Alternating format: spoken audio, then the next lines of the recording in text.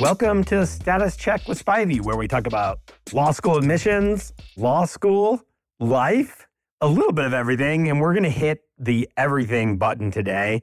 I am joined by Jordana Confino, who is a Assistant Dean of Professionalism and faculty member at Fordham Law School. She went to Yale Law for her JD, Yale undergrad for her degree in psychology. And that's what we focus on. Jordana teaches a unique class, positive lawyering. And what we try to click on here in today's episode is the application process is incredibly stressful. Being a law student is incredibly stressful. And being a practicing lawyer, maybe even the most so. But paradoxically enough, if you take care of yourself, if you can reduce the stress and uptick your happiness, and Jordana gives us a beautiful array of interventions to do so, not only are you going to be obviously happier and less stressed, you're actually going to be a more effective applicant, a more effective law student, and a more effective practicing lawyer. So they're not disparate, they're intertwined.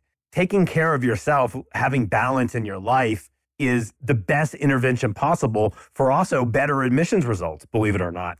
So without further delay, we're going to get into it for about an hour about what you can do. And here's me and Jordana. I am here with Jordana Confino, who has such an interesting background and multiple titles online, which surprisingly is not that uncommon. So I don't want to get it wrong. So I figured I would just ask you about where you are and what you do and how you got there. Sure. So first of all, thank you so much for having me. It's really a pleasure to be on. And I love that you are focusing on this topic in your podcast because it's just so important for anyone thinking about going to law school, been through law school, the legal profession, and the like. So I am the Assistant Dean of Professionalism at Fordham Law School, where I also work as an adjunct professor.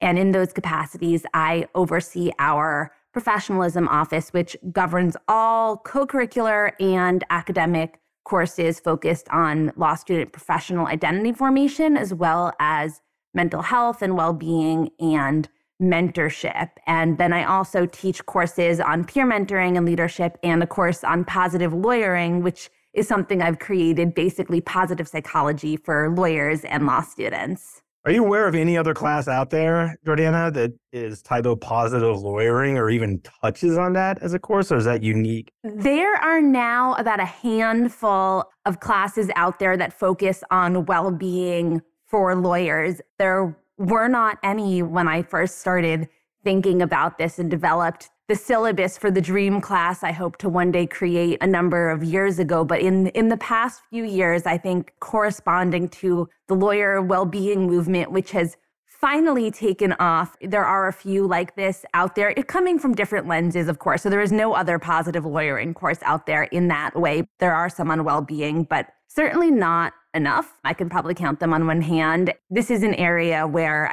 if you read any review for my class, they all say the same thing. One, this is absolutely like nothing I've ever learned ever before, but especially in law school, couldn't be more different. And two, every single law student should be required to take this course. And I'm biased, but I agree. This is a huge passion of mine, as you and I discussed earlier today. I would agree with one, but then I would hyper agree. If you can agree more than 100%, I would agree with two.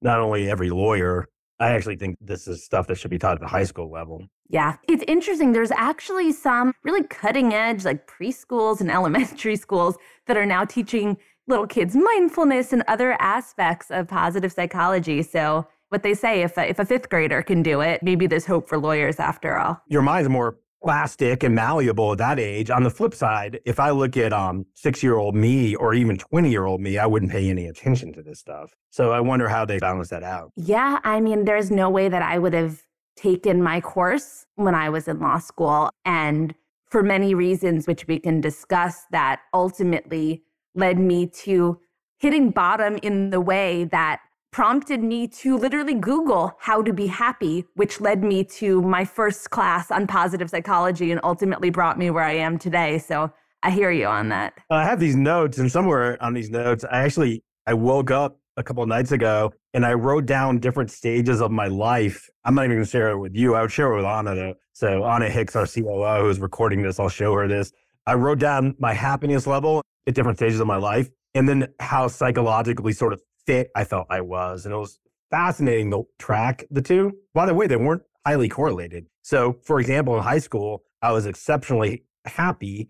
But as far as like understanding myself and having looked inside and understanding my traumas and mechanisms, I was like a D minus, but I was at an A plus happy. So isn't that kind of fascinating how they didn't track? It is interesting. And I mean, I think it also depends on what you're measuring in terms of happiness. So is it subjective well-being, so the experience of positive emotions versus a period of meaning and fulfillment? But also, I think that it takes time for a lot of the effects of trauma and other aspects of misalignment for you to feel them. And I think that is why so many people believe that their misconceptions about what will make them successful and happy, and a lot of them are completely contrary to how to live a happy life, it will work for a time. So you can be super successful kind of killing yourself and running yourself into the ground for a certain period of time, or just completely ignoring many of the things that we now know are essential for happiness, but it'll catch up with you eventually. And that's why we see so much about burnout in the legal profession and just in general, because even if you can do it for a little bit, it's not sustainable. And so I would be curious to see, if you had continued exactly as you were, whether your happiness stayed as high. It wouldn't have. It was hinged on external based things. You say success is an interesting thing too. And then I just want to ping on your background one more time. I always use the word accomplish. To me, success is a measurement of, am I passionate about what I'm doing? Accomplish would be, how are my competencies? Am I good at what I'm doing? And that's new to me too, but I do like using the word success to measure my passion for things. I want to measure my life in terms of not my resume, but how would I write my eulogy? Absolutely. And my whole, separate from my work at Fordham, I also coach practicing lawyers, and kind of my tagline, my hope for working with them is helping people realize their own authentic definition of success. I think there's success with the capital S, which is what people think success means when they're applying for law school, going through law school for many people their entire lives. And that's all often tied to extrinsic markers of achievement, like you said. But ultimately, I think success is living in line with your own unique values and making decisions based on your passions, like you said, and not by fear or feeling like you need to prove to anyone. And that is something that is extremely hard to come by. I think an issue with a lot of people is they don't even know what their passions are because they've been so focused for their entire life on the other version of success and how to get all of those things that it blocks out any space for self-reflection or awareness about what's actually important to you. And you mentioned fear, which is going to be a great jumping point because people often think the opposite of happiness is sadness or hatred. But actually, I think Gandhi had it right. It's fear. But let's just flesh out your resume, flatten the whole page. You went to Yale undergrad, right? And received your BA, and your discipline was psychology. Is that right? Yep, that's right. With a focus on social psychology. Okay. And then you went to Yale Law School? Yes, straight through 7 years in New Haven. Nana could tell you, I'm in New Haven a bunch. I'm near Yale Law School, a good deal. I stayed at that place to study, which probably wasn't there when you were there, that hotel. It was there in law school. And yeah, so that's definitely my favorite place to stay when I go back. It's cool. It's got, you have a little reading area in your room, and they have books written by Yale faculty members downstairs. Yeah, no, it's very cute. Great restaurant too. About 2 times a year, I'm in New Haven. So I know Yale Law School well. I jog by it. What made you apply to law school? What made you pick Yale? And during the time when you were at Yale, I'm curious, it sounds like just from the intro, maybe you weren't. Were you interested in this intersection of happiness and well-being and positivity? Or conversely, were you getting more miserable? Is that when you sort of hit bottom afterward that got you interested in this component to it? I went to law school for all the wrong reasons. I ended up getting very lucky because I'm now doing work that I absolutely love, and I probably wouldn't be doing it in this way if I didn't go to law school. But if any pre-law student came to me and said that they were thinking about going to law school for my reasons, I would say, do not go. That's not the right thing for you. Basically, I was a psychology major. I was passionate about psychology, also teaching. but I just felt like it was too insular for me. All of my friends at the time were going into banking and consulting. I felt like I had to do something bigger. What do a lot of students do? Or at least back then, when they don't know what they want to do, they apply to law school. And so I had some friends at Yale Law School. It seemed like a really unique, special, fascinating place. I was like, all right, why don't I give that a try? And I was fortunate enough to get in. And so then, my mind looking back to resolve that dissonance, I was like, well, I need a better reason than that for why I want to go to law school. So I had been very involved with anti-sex trafficking work from an advocacy perspective. And so basically I learned that there is something called the Trafficking Victims Protection Act. Federal prosecutors, which is a very prestigious position, they prosecute sex trafficking. So I said, okay, this is super prestigious. This will make me seem accomplished. I want to be a sex trafficking prosecutor. So I basically went into law school like guns blazing. I know that this is highly competitive. What do I need to get there? I firmly believed that the best way to succeed in the way that we were talking about it before in terms of extrinsic external markers was to just put my head down, ignore anything that might promote my well-being, relationships, self-care, all of that stuff, and just hustle. And so I did that. And I was very good at getting things that I thought that I wanted. I had never once in my life reflected on what do I really want, but the things that I thought that I wanted. And so I spent my summer at the U.S. Attorney's Office. It felt wrong to me for a number of reasons. I ignored all of those feelings and just kept plowing. And then basically I lined up the 2 federal clerkships. I saw that everyone at the U.S., or like 60% of the people at the U.S. Attorney's Office in general crimes, which is the entry unit, had been at Davis Polk. So I was like, all right, I need to go to Davis Polk so then I can become an AUSA afterwards. Did my second summer at Davis Polk. Were you in their New York City office? I was in their New York City office. And that summer, honestly, but also leading up to it, I just was finally really settling in with me just how unhappy I was and how wrong everything felt. And I also just saw a lot of people around me who are unhappy, and no one seemed to care that they were unhappy. And no one was planning to do anything about it. And it just seemed like that was the accepted way. And that was distressing for me. I also, at this point, was like the loneliest person on the planet. I remember telling my mom, I am so lonely it physically hurts because I spent 99% of my time studying. My anxiety was through the roof. Another thing that I actually remember myself in my New Haven apartment saying to my father, I would talk to my parents like 5 minutes per week, but was that I felt like a hamster in the microwave. That was the level of pressure and stress that I was putting on myself. And so that summer I worked with a therapist, and she actually had me do this very basic values discovery exercise where basically she said, it was a list of 100 values. It said, identify your top 5 are most important to you. And then think about how is what you're doing with your time and your life and your energy furthering those values or not. And I was like, oh my gosh, not only am I not furthering them, everything I'm doing is actually directly contrary to them because connection, learning, support, those types of things are my core values. So that kind of sparked my existential crisis, but also I was just so unhappy. So like I said, I was Googling how to be happy when I discovered this course on positive psychology. And so I started looking into that more, and basically my brain exploded because I learned that everything I believed about well-being and also its relationship with even objective success, like performance in the workplace, was completely backwards. And that got me on that rabbit hole initially. So let's back up to a few things you said. Have you heard the paradox of happiness? Yep. So why do so many people do things that don't make us feel better? And then that relates to something you said about working in big law, which is there's a handful of people out there I know who are just made for big law. They thrive in big law. It makes them happy and fulfilled and accomplished and successful. We had Jeff Chapman, the global M&A chair from Gibson Dunn on our podcast. It's a beautiful podcast about communication.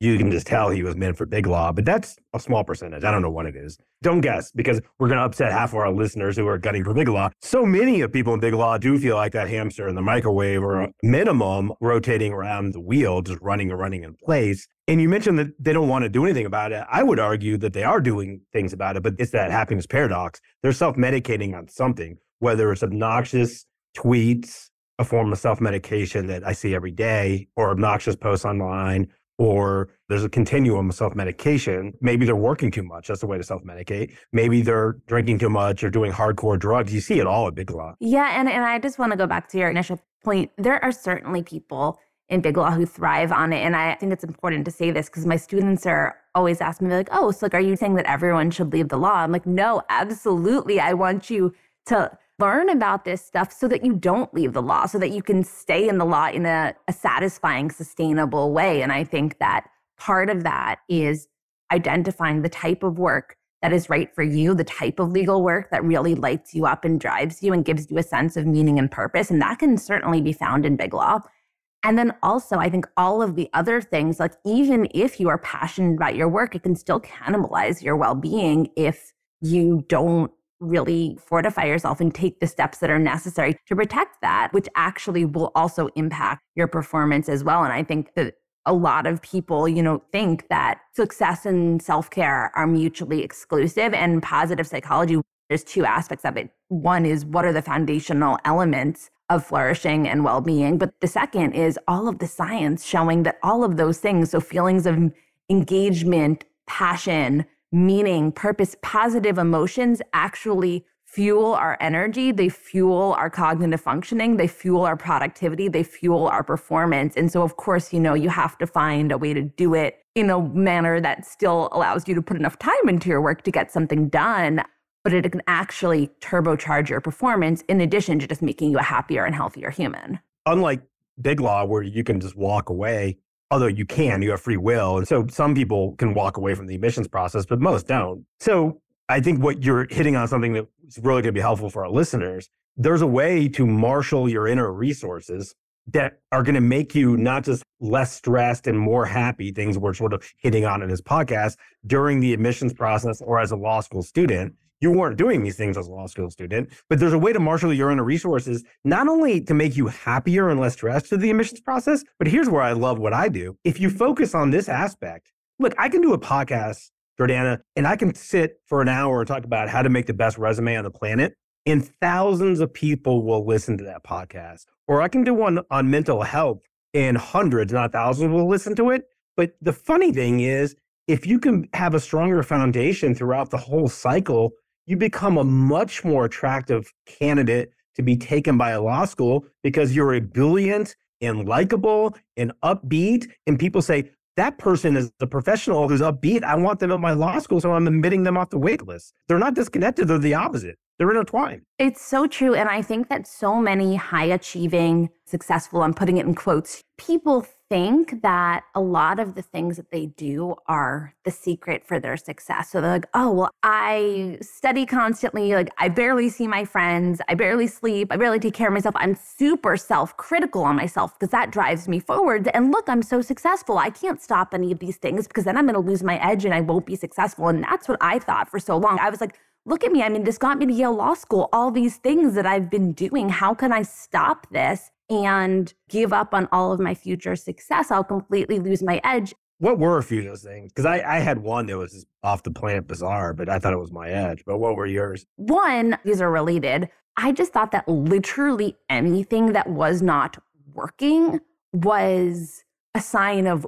weakness, laziness, would drag me away from my mission. So I seriously, and I'm ashamed to say this, but I say it because I think it's so important. I remember looking at people in law school who would go out to dinner with their significant other on Saturday night and being like, they're so weak. They're not as driven as I am. Having this feeling of superiority, which is so tragic because I was so sad and lonely, but also I now know that all the science shows, and we can talk about this later, that our relationships are literally the most important thing, not only for our physical health and literally our lifespan and our happiness, but also for our performance in the workplace as well, or in school. I have three things that bring about happiness as an adult. And the number one is the connectedness, the relatedness. 100%. So that was one thing. Then any other form of self-care too, just put it in that bucket. We could talk about those things too. But then the other one was I was, until very recently, the most ruthlessly self-critical person imaginable. 80% of people listening to this would identify with that statement. If you could hear my inner monologue, it was just scathing. And honestly, like, if you would judge me for being such a cruel person, even if it was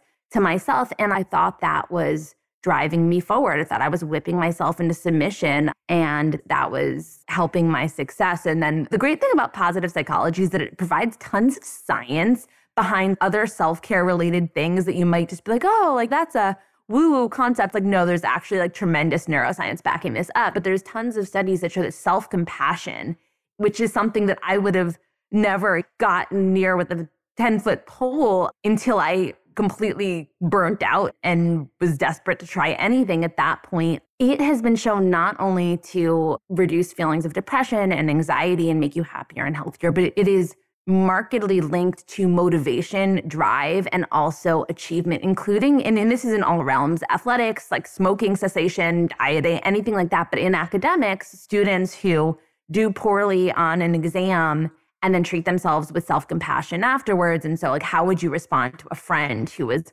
in your shoes rather than beating yourself up as opposed to self-criticism? They were much more likely to stay engaged and try again and do better the next time they were giving an exam. That's a study out of Berkeley, and Dr. Kristen Neff was on our podcast, and she came up with the self-compassion scales, but they gave the subjects the intervention of a hyper, like, you got this, rah confidence talk, or the self-compassion talk.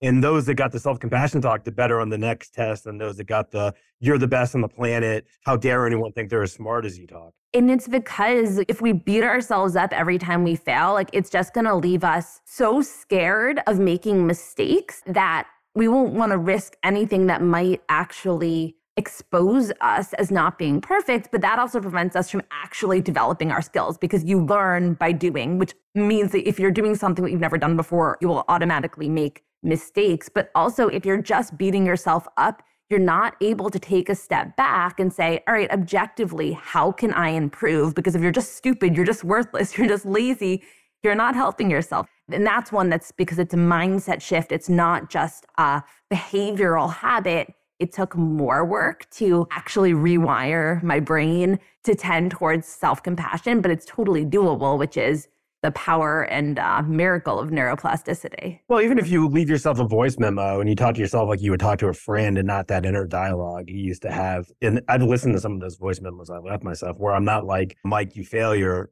you didn't overcome this obstacle. I'm like, hey, Mike, it's okay. You can do it tomorrow. When I listen to those voice memos, it almost moves you to tears when you talk to yourself like you would a loved one, how like beautiful the message can be. It's true. But I mean, for a lot of people, it doesn't feel like that automatically. Like, well, I don't believe that. So why are you just having me like say these thoughts to myself that I don't believe? But the truth is that if you say those thoughts and you practice saying those thoughts and you practice thinking that, over time, you strengthen the neural connections that are involved with that way of thinking. And then as that voice, that compassionate voice, will start getting louder and more automatic, and the menacing, malicious drill sergeant will get quieter too. And you can actually change your way of thinking. And that's the really good news with a lot of this stuff, is that a lot of us have really deeply ingrained habits, including ways of thinking. And you might just think like, all right, well, I'm screwed. I've got this negativity bias that's so deeply entrenched, I'll never be able to overcome it. And law school, because of the way that the pedagogical methods and like what lawyers do, it actually deeply entrenches our negativity bias because it's just constant issue spotting.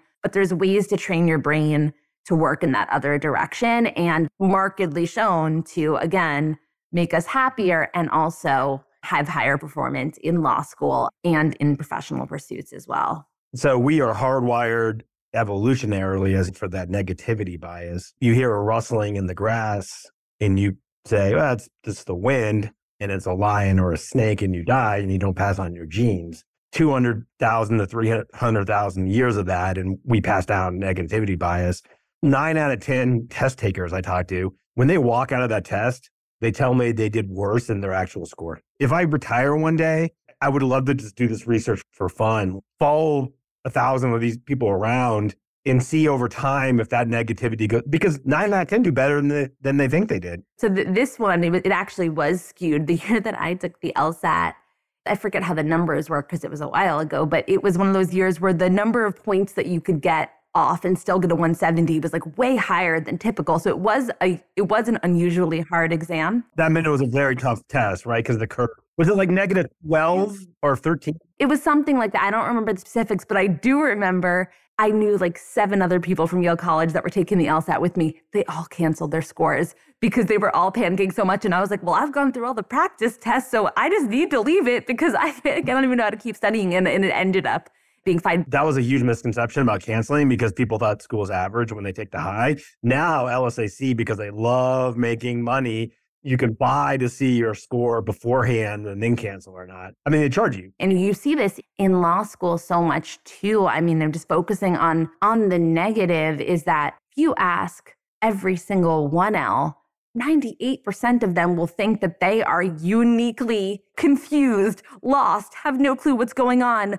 They all got into law school by accident because they don't deserve to be there as much as their peers. The imposter syndrome. Exactly. And I mean, in law school, and I think this is important for applicants to know, is that this gets even more heightened once you get to law school for two reasons. So first of all, in talking about the negativity bias, law school, I mean, it's issue spotting. So you're looking for every single flaw, fault, problem, and like planning for every negative thing. So you're becoming even more hyper focused on the negative because that's what you need to do first in law school to answer the issue spotter and then ultimately safeguard your client's interests. But that habit of looking for the negative, it doesn't just shut off when you leave the classroom, and you're literally training your brain to look for fault when you're gonna see them when you look at yourself and your life outside the classroom, unless you do something to counterbalance that. And there's really kind of simple strategies that you can do to counterbalance that. Let's get the strategies. We're going to talk about how to be more happy and less stressed. What are some of the interventions? Absolutely. So one, just going off of what I just said, so it's called the 3 good things strategy. And this is about cultivating gratitude and optimism. So if you just write down 3 good things that happened every day, and so you make a habit of doing this, you can do it in the morning or at the end of the day, that's it. So Marty Seligman, who's the founder of positive psychology, so he had, this is like this landmark study that's subsequently been replicated. Quoted in this book I'm reading right here. Yes. Everyday Vitality. Awesome. He's written a number of fabulous books. Did this study, had participants write down 3 good things every day, and then he followed them over 6 months. And what they found was that the results were really startling. So levels of happiness increased dramatically and levels of depression and stress reduced substantially. And there were lingering effects of this that extended up to 6 months following the intervention. And it's because it's not that writing down 3 good things every day provides this immediate infusion of happiness. It might if you take time to really reflect on them and why they made you happy, but they can even just be little things. What it does is to train your brain for looking for the positive things in your day or the things that you're grateful for, because you know that you're going to be writing them down. And so you do this within a couple of days. And then I had this experience. You really find yourself like looking around like, oh, like there's something I could put on my list. There's something you put on your list. And you're actually increasing your awareness, your consciousness of all of these positive things, whereas usually the positive just kind of fly by because we're so hyper attuned to the negative. So that's a really potent, just basic thing. They don't have to be big things, right? I could literally put on my thing at the end of the day. I podcast with Jordana and learned a lot, and that would be a good thing. Absolutely. And it's like sometimes it's like, oh, the sun is shining today. When like honestly in the winter, that's a huge win. It could be something super, super simple. And in fact, I love telling the students this. So this exercise is so effective that the biggest consumers of positive psychology is actually the US military. And so they incorporate that 3 good things exercise into their master resilience training program, but they call it Hunt the Good Stuff, which I just find kind of funny. I come from a military family. I didn't get shot at today. That would be one of the things my dad would put on his 3 good things. That counts. And in terms of other things, so we already talked about self-compassion. I highly recommend it to everyone. I think it is one of the most potent things you can do for your motivation, also your happiness. You mentioned Kristen Neff. She's the queen of self-compassion. So selfcompassion.org. She's got tons of free exercises, resources, meditations on that. Just to point people in the direction, we had her on our podcast, so you can go to our YouTube or whatever channel and listen to her. Awesome. Yeah, no, she is the best. So her first book was just self-compassion, and then Fierce Self-Compassion, which is a totally different and equally fascinating angle on it, and also has to do a lot with drawing boundaries and other things like that, which especially once you're out practicing is really important. Another strategy that I think is essential for applicants and law students and practicing lawyers is nurturing your social connections. And even if the way that you nurture your connections has to change during especially busy times of life. So in law school, you may not socialize as much as you probably did beforehand and as you will afterwards, certainly when you're studying for the bar, things like that. But even when students are studying for the bar, which I think is like one of the most intense periods, I always tell them like you must create time for social connection, because like you said earlier, it is one of the most important things in terms of our happiness, but also our physical health and also our performance. And so kind of like Kristen Neff is the queen of self-compassion, Barbara Fredrickson is the queen of positive emotions and also relationships science. And basically what she's found is that there's this theory called the undoing effect. So every time that we have a high quality interpersonal connection, it causes our bodies to release oxytocin, which dramatically reduces our anxiety, also increases our mood and focus and makes us not only happier, but better able to actually manage and recover from any of the physical negative effects of stress. And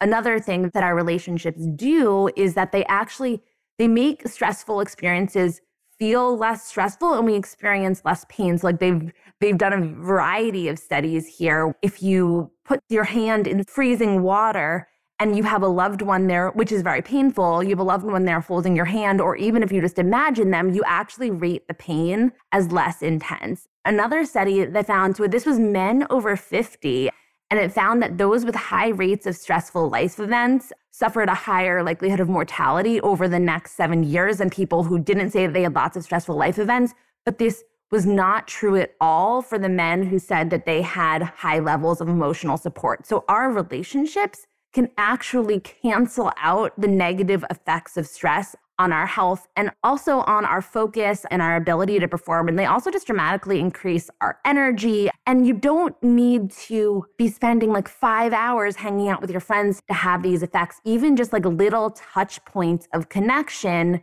can be enough to give us those energetic boosts and strengthen our resilience in the ways that we need. The part about being over 50, is it Arthur Brooks, the guy at Harvard Business School who teaches the happiness course? He does, yeah. Mm-hmm. So I heard him on a podcast. He mentioned how men in particular, I'm 50, your inner circle gets really, like men over 50 tend to get lonely quickly. And it makes sense. We all have families or loved ones or job responsibilities. They started aggregating. I don't think I'll have him on the podcast because he kind of, like you calm me down and Neff calmed me down and Gabor Mate and Guy Winch and all these people. He's kind of spazzy like I am. So I have a feeling he and I would just combust into a ball of stress. He said something like, treat your relationships in your 40s, 50s, treat them like a startup. And that really rang with me because I was like, wow, when I started this firm, I was spending all-nighters working on it.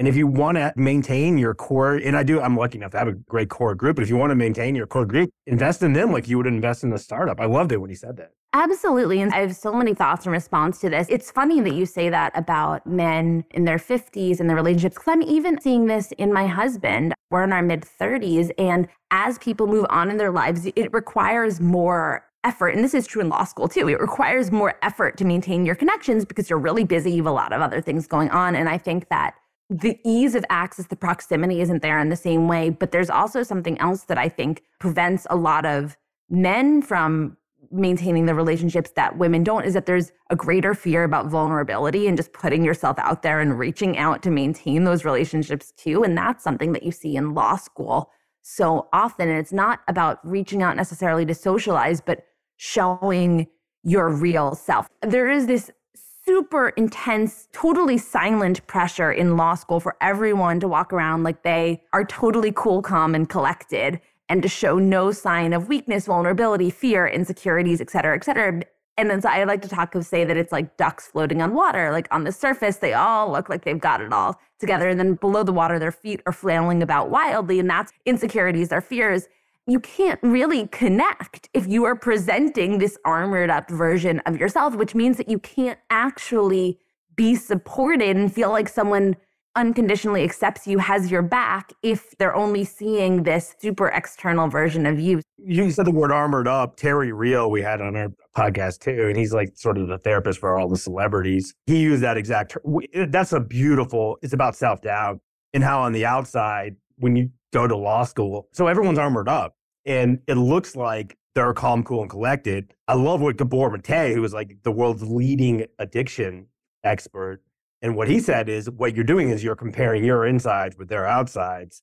You don't know a thing about their insides, but they're probably no different than yours. And I loved it when he said that. Yeah, no, absolutely. One of my favorite exercises that I do with my students is I have them all write down on a piece of paper anonymously something that they are struggling with or suffering from that you wouldn't be able to tell just by looking at them. And then I gather them all up, I put them in a hat, shuffle it around, and then they redistribute. And each of them reads out someone else's struggle as if it were their own. And what this does is it reveals all of this invisible pain and suffering and struggling that was in the room, and it was there all along, but you couldn't see it. It can be anything from like imposter syndrome and things like that to people will mention chronic pain that they're dealing with, like serious mental health or physical health things going on in their families or with themselves, all sorts of things. And yet they all look at each other and they're like, oh, well, they have it all together. And that is just so isolating. But the thing is that when Brene Brown she's the one that I got the armoring up from. She writes about this quite a bit in Dare to Lead, which I love. So she talks about this, but she says something, I'm not quoting her, but it's along the lines of like, shame thrives in the shadows, but when you bring it into the light, it can't survive. And connection is what heals. And I just think that is so much of the pain and the stress and the anxiety that so many people feel stems from their belief that they're unique in their suffering, that there's something wrong with them. It's like, there's nothing wrong with them. You're human. And so I think that opening up the conversation and creating a space where people can feel comfortable sharing this with one another in these relationships of like psychological safety and trust and belonging. That's the stuff that, will sustain you. Dr. Paul Conti said it too. He's my new go-to guy. I've heard him on Huberman, Rich Roll, Peter Attia, and he wrote a book that just came out that you really should read, even though I haven't. Trauma and the Invisible Epidemic. And he said the same thing, that shame suffers in the dark and dies in the light. He said something so simple. It was so elegant and so beautiful. At its core, at its foundation, the human mind just wants to feel safe.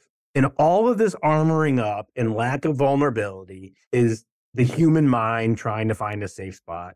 Hat tip to the movie Arrival with Jeremy Renner, who I hope we see again in a movie in the future. I know he was in that horrible winter accident. But in that movie Arrival, Jeremy Renner said something at the end that when he said it, I was in the theater and I wrote it down on my iPhone and made a mission out of it, which is, she said, if you could see your life in front of you, what would you do differently? And Renner's character said, I think I would just tell people how I feel more. And we don't do that. Yeah, no, absolutely. I mean, at the beginning of this conversation, when you asked me how I define success, I said driven by values, not by fear. And that fear, if you elaborate on that, it's the fear that you're not good enough just as you are. And finding relationships, both with others and creating that relationship with yourself where you can feel like I am good enough, then it's not going to mean that you shouldn't strive for accomplishment and goals. Like, of course you should, but you can do that out of a sense of passion and purpose rather than trying to prove or that fear. And so many people, in an attempt to earn the validation that they so desperately crave, they cut themselves off from all connection and preclude themselves from actually feeling accepted and valued. And it's sadly ironic in a way, but also correctable. Dr. Boardman, Samantha Boardman, in that book that I held up to you, Everyday Vitality, she mentions that the three components to that. And this is really important in the admissions process in law school almost works against you. Think about as a law school student or an applicant, autonomy. These are like the antidotes to stress or I am good enough. At 50, I have almost unlimited autonomy. I don't have a boss right now. Feels like it at times, but I don't. But as a law school student, you have faculty members who are evaluating you and giving you a grade on a curve. That's like the opposite. And that's definitely problematic. And you feel like you're very much at the whim of professors and you don't get a lot of feedback throughout. Like all of those things are problematic. I think it definitely doesn't solve the problem, but I think one way of getting at it, and this, again, I often go back to values, is if you can identify your reason for going to law school and the thing that's driving you forward as learning, we're moving towards something that's really important to you, you can connect to, well, at least I know I'm still moving myself towards furthering those values that are underlying it. Even if I don't have autonomy over like the grade that I'm going to get in this class, you can still stay connected a little bit in those ways, but it is really tough. And I think the same thing is true if you go into a job afterwards where it's like, well, how do I have autonomy over my life when I'm tethered to my BlackBerry at the whims of whatever time someone wants to send me something? But I think that finding ways to stay rooted with your core self and to have an internal alignment in that way and identifying the things that you can control, even if you can't control everything, is still a way to at least increase your feelings of autonomy, even if you're not getting up to 100. Yeah, and you develop it over time for sure. The first time when I was a young assistant dean in message boards popped up, the first time someone made up something stupid about me online, it like almost drove me to tears.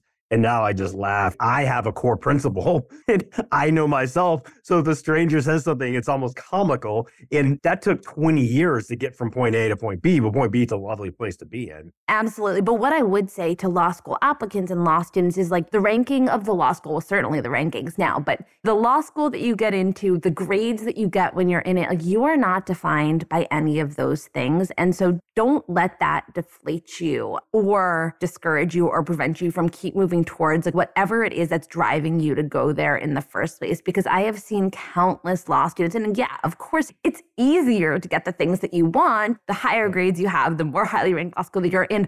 People overcome those obstacles all of the time. And often it is the people, and this is going back to what you were saying, Mike, earlier about like really shining in your law school statement and in your interview. It's the people that follow their passion and are real humans that are driven by their interests and what's really important to you. Like that will turbocharge your engagement and you will stand out and you will succeed in your own authentic way. And if you just tell yourself, I need to hit these external metrics, and if I don't, then I'm screwed, you're really going to be holding yourself back from reaching so much of your potential, in addition to your happiness and all that other good stuff. The best metaphor or analogy I can come up with is you're on this arbitrary track. It's one lap, 440 yards or 400 meters. And it's arbitrary. Unlike a real track, you know where the starting point is and then it finishes 400 meters later. But when you think about the rankings, you don't really know the starting point. Is Yale one better than Stanford? Or is Stanford one worse than Yale? Of course not. Is the 12th ranked school 4 worse? So not only is the starting point made up, fabricated based on stupid metrics that are changing as we speak, by the way, with the whole US news stuff going on. And I'm drawing this track since I'm a runner, I can visualize it. Let's say you get denied, not rejected, which is the word everyone loves to use, but you get denied because they're not rejecting you. They don't know you. I've denied thousands of people entrance to law school, and most of those people would have done incredibly well at my law school. I didn't reject them. You only have room to admit a certain number of people. So sadly, you have to deny much more. So let's say you get denied to your top 3 schools and you go to your 4th school. Okay, let's pretend that this track is not arbitrary and the person that went to Yale, Harvard, or Stanford has a 5-yard head start on you. That gives you 435 yards to make it up. If you're looking at this track, you have 435 yards. No, and absolutely. And I think the 2 things that I would add to that is the one, you don't have to kill yourself, which is what we've been talking about, in order to make up those yards. And so like the way that you might think is the best strategy to making up those yards probably isn't if it includes like beating yourself up and driving yourself into the ground. Much more sustainable, better ways to do it. When I was a sophomore in high school, I would go out at 11 and run. And then I was like, well, that's not intense enough. So then I would go up at 12. And I remember when it reached this crescendo I was at this train platform in the middle of nowhere at 3 a.m. trying to do 1,000 push-ups. And that's when I was like, Mike, enough is enough. What are you doing? That was my moment of clarity. Like, no one cares. And I wasn't even telling my significant other any of this. And if I had, she would have been like, I don't care if you can do 1 or 1,000. But I remember being at that platform being like, oh man, if I don't do these 1,000, my loving girlfriend is going to leave me. That's how crazy it got. That reminds me of things that I've experienced in different forms. And it's actually not, I don't think that that's uncommon. And I don't think that will be shocking for a lot of people is when there's certain things that you can't control, you feel like you can't necessarily directly control your success in law school. What can you control? In what way can you push and perfect and like do this thing to the utmost to regain that? And it kind of sounds like that's what you were doing. If you can just do those 1,000 push-ups at midnight, then you've got it all together. Yeah, I would go back to Dr. Paul Conti. Something happens that overwhelms our brain's ability to cope. It could be minor, it could be major, but you can study this in a functional MRI, if it changes your brain's coping mechanisms, that's trauma. And I firmly believe that we all have some form of trauma. So then what do you do with that trauma? You try to control things that you can't control to cope. In my case, I was trying to control things, but it was an addiction. The world rewarded me for that addiction. Oh, you're healthy, you're fit, and you're running fast. No, that's not it. It's not healthy being at a train platform doing push-ups. I identify with that a lot because there was a point in my life where my parents would describe me as a creative spirit, and no one ever thought I would go to law school or any of these things. And I became insanely intense during my freshman year of high school when something very traumatic happened. And that's when my coping mechanism was to try to maintain control by becoming extremely intense about studying and my work. But it's a fallacy because we think that we're maintaining control in this way, but like you weren't in control of yourself and you were doing 1,000 push-ups at midnight. Like you were a slave to that impulse to go do that. And I think recognizing that. And so a lot of people think like, oh, like I'm being weak. I'm losing control if I care for myself in these ways. It's like, no, you're actually exerting control because you're overriding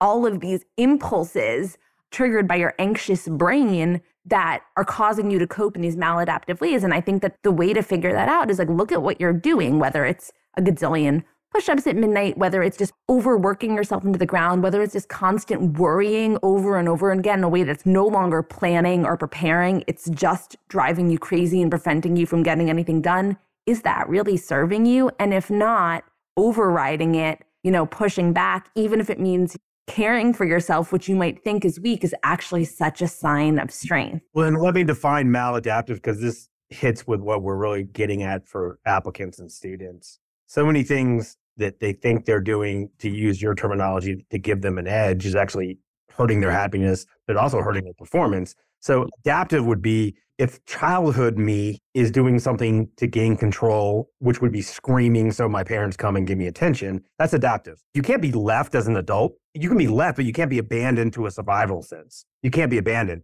But as a child, you can be abandoned and then you would die. So if I'm screaming and crying as a 2-year-old, as an infant, that's adaptive. But if I'm in the grocery store and I've seen this and an adult is screaming for no reason, that is maladaptive. And the reason why I wanted to define it is, and this is almost the theme of this podcast, so many things we do as law school students, armoring up, not showing our vulnerability, having what we think is an edge. They're based on the things that were adaptive as children, but they're maladaptive and you don't know it. When you walk in the orientation and you're armored up, but you have imposter syndrome on the inside, the best intervention possible would be to tell a friend, I feel insecure, I feel like these people are better, but we're taught not to do that. Would you agree that writing it down or telling someone or talking to a therapist or someone about it would be the best possible thing? 150%. That would be the best thing that you can do. And you're so ingrained not to do it. But if you did it, then their friend would be like, me too. And then, they would be able to get over it too. But because no one does, everyone stays silent. But definitely, and just like another example of this that's even more tied to academic performance, because I know that's so important to people, fixed versus growth mindset, like a fixed mindset of you're not capable of improving. So either you're smart, you're capable, or you're not. That causes so many people, I won't just say law students, to avoid feedback because they don't want to get any negative feedback, even if it's constructive feedback, because all they'll hear, and this is going back to the negativity bias, is this wasn't perfect, therefore you are not good enough. And so a maladaptive coping mechanism, which this is one that I had for such a long time, is avoid any feedback. So either only do things that you know that you're good at and couldn't possibly do poorly, or you get your exam grade back. They don't give you feedback unless you ask for it in law school in the vast majority of circumstances. And you don't reach out to the professor because you don't want to hear anything. Or you look at your legal writing memo and it looks like it's bleeding in red line and you stuff it under your desk because dealing with it will just make you feel like incapable and incompetent. And an adaptive coping mechanism is putting on that growth mindset, giving yourself some self-compassion, saying, no one is perfect. This is a brand new thing. Like, do not beat yourself up about this. And then saying, so let me read into this constructive feedback. What can I take from this? How can I do better next time? Viewing that as something that can help you. And that's not an automatic response of a lot of people. They just feel bad about themselves and stop there. We can end on, I have a hard stop. I have a Zoom with the law school. And just for students to feel better about themselves. I missed my last Zoom with this law school. I messed up the timing. We all make mistakes. Ralph Waldo Emerson said, all life is an experiment. The more experiments, the better. So I think you're quoting Carol Dweck's work in Growth Mindset, right? Mm-hmm. Go do. If you fail, and I'm not going to fail at my 12:15 Mountain Time Zoom today, but if you fail like I failed on my Zoom in this law school last time, just learn from your failures. It's not the end of the world. If you don't get admitted to your dream school, if you don't book the class or get the A+ on the class, It's so easy at 50, but I remind myself all the time, none of those things that I failed at in my 20s that seemed like the end of the world, getting denied from Brown, or maybe it was Princeton, whatever, getting denied from my dream college, getting the C- in advanced logic at Vanderbilt. None of those things have had any impact on me today, except for just telling you about them. I haven't thought about that in years. And we have a podcast on catastrophizing. The things that seem like a huge deal now, 2 years down the road, you're not even going to remember. They're not impeding your progress. Any final thoughts? Yeah, I completely agree with that. And I would just say, because I know that when people feel bad about themselves and or when people feel stressed, they tend to hunker down and isolate themselves. And I would just say that's the time to lean into your connections the most, not only because it'll make you feel better, but like we talked about earlier, it'll actually mitigate the negative effects of that stress and those challenges. And be kind to yourself, be kind to the people you love, and you're going to be great, all of you. I have a graph from this book I'm reading about, and obviously interconnectedness is one of them, but another one is like just getting out in the sunlight, which I try to do when the sun rises every morning. So we'll put this graph because it has all the different stress mitigation interventions. Oh yeah, also sleep and exercise. Yeah. It's 3 a.m. on the train platform. Thank you for joining us. This was great. It went right to the edge of our time limit, which means I think it was very enjoyable to me. It was great to talk to you about this stuff. It was my pleasure. Thanks so much for having me. We'll do it again. Absolutely. Be well.